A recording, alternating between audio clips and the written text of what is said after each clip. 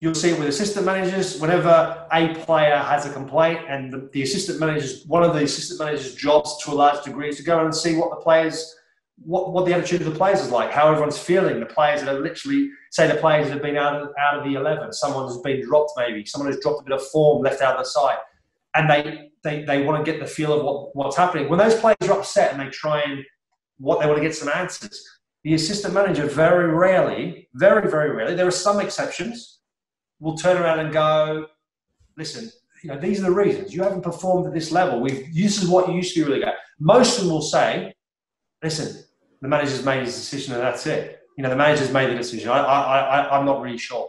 Or, you need to speak to the manager about it. I can't answer that for you. And that's the nature of it.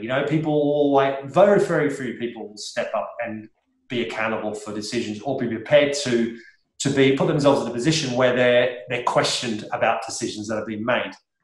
I've had a few. Paul Barron, who I had as a goalkeeping coach at Middlesbrough for about 7 years, he was one of the few exceptions. That would be completely honest with you, tell you the situation. I had it with Steve McClaren when Paul Barron rang me actually and said to me, listen, just to let you know, Steve McClaren is wants to drop you from the side. And I've been telling him he's mad to. But I just want to let you know. And I said, yeah, okay, cool. And then when I confronted Steve McClaren about it, he said, no, I haven't made any decision. I haven't decided anything. And I didn't want to say, well, Paul Barron told me it, because I know you did, because you've told him and he's told me. I don't want to put him in there. But he can put two and two together.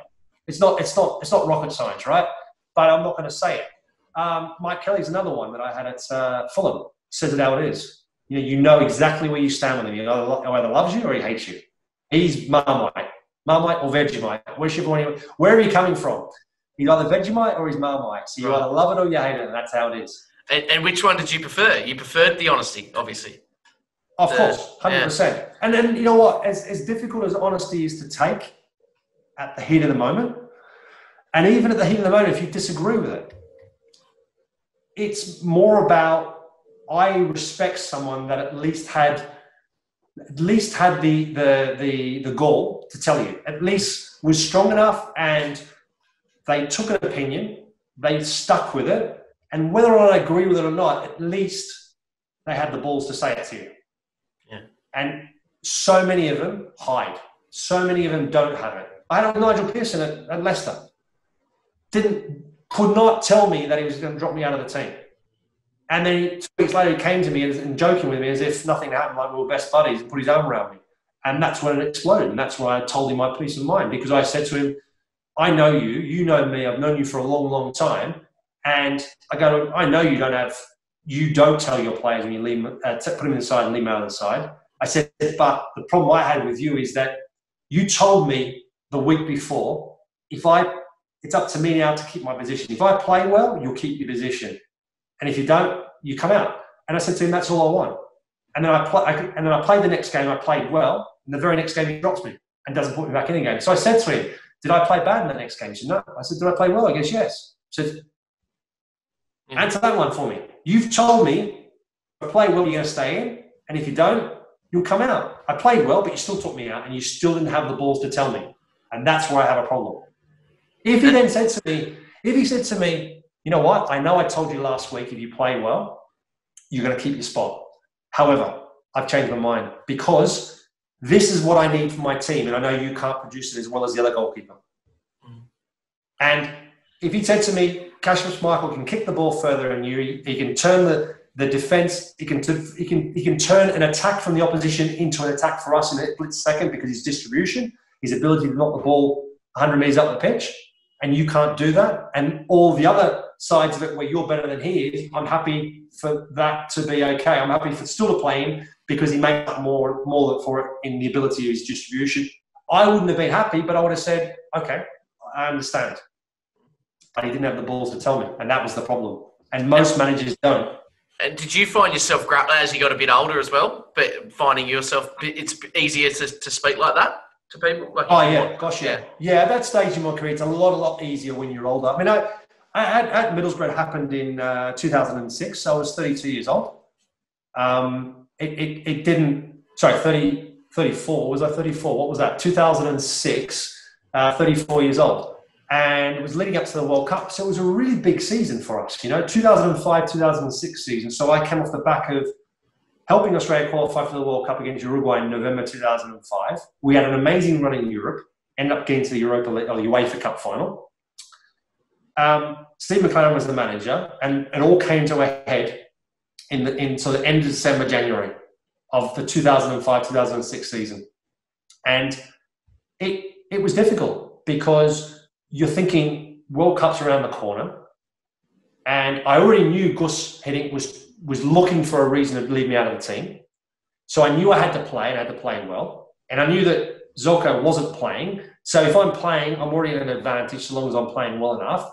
And he was just looking. We went through a bit of a rough patch. And I got criticised for not coming out and taking crosses. Then I got criticised for coming out and taking a cross or punching a ball that after about a minute after I punched it away, ended up we considered a goal because we didn't deal with it. And I got blamed for everything. Every time the ball went in the back of the net, he looked at everything I did to try and point the finger at me. And that's what it became in the end. So, and I still believe that now in hindsight. And that's like, we're talking, what is it, 14 years later. And so that was a difficult period of time. And even at that age, and because I suppose I was over in my 30s, I still was able to confront him about it and say I just wasn't having it. And I put in a transfer request because he was just such a liar that I had enough of it. And then with that, when I was at Leicester, it was pretty easy because I was at the stage in my career where I just went, you know what, I've made this huge change, an uplift. I've moved away from my family. And, it's 2.5 hours away from home in one direction. And, you can't commute that every day. And I made a big sacrifice, and off the basis of him telling me, you play well, you keep the spot. And he completely conned me in it, and that was the hard bit to take. And it's not like I've had other decisions go against me. When Guus told me that he was going to leave me out for the game against Croatia, I didn't agree with it.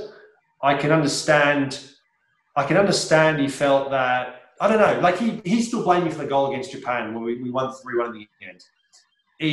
I think he blamed me for goals that we conceded against Brazil. Don't ask me which one, but I think he blamed me for them. Or at least said I should have saved them. Never said it to my face, but that was my feeling. There was also an undercurrent. I think there was other people in the background also in his ear saying, oh, you've got to play Zelko, you've got to play Zelko. It's against Croatia, he's going to play unbelievable. But then if you look at it, analyse it, he was average in all the games leading up to it. He was average in all the friendly games. He played for about 5 games for AC Milan that season. And then he played in 3 out of the 5 friendly games leading up to the World Cup. And each game, he was shaky. And every time the ball went in the box for a cross, he was shaky on all of it.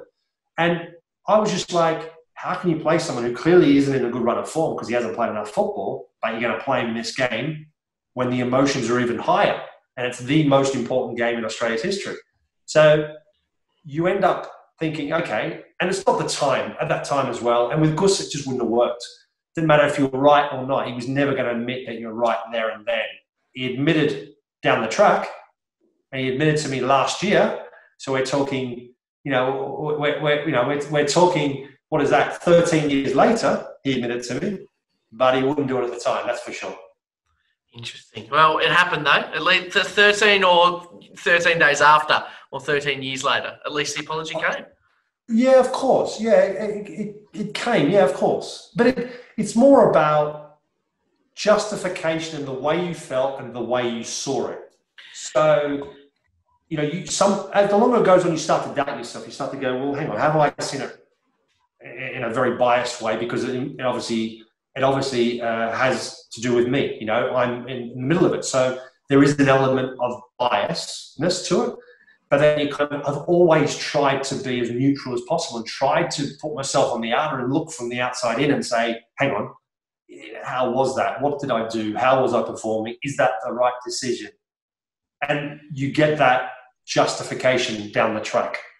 What about when we were playing Croatia and you were watching, and Kalac, of course, made some serious errors? What were you thinking at the time there? Were you thinking, have I proved my point? Or I was just angry. I was angry that this could potentially end our time in the World Cup at something that I thought could have been avoided. And listen, it's easy to say that in terms of, it's not, who's to say that I wouldn't have gone on there and made a mistake? You know, no one's immune to making mistakes, but the chances, the law of averages in terms of playing so many games throughout the season, playing at a good level. I mean, I thought particularly even once I got back in the team late January after McClaren came back to me and said, oh, listen, I want you back in the team and everything else. And I ended up going, well, you're not going to let me go, so I have to go. And he said, well, no bids are coming for you. I said, they have, because I know, I've spoken to the clubs. I know who they are. I know what's happening. And you just don't want to let me go. It's all right. Anyway, so you know that, you know, so I'm looking at it from the outside going, I can't react because there are going to be cameras on me.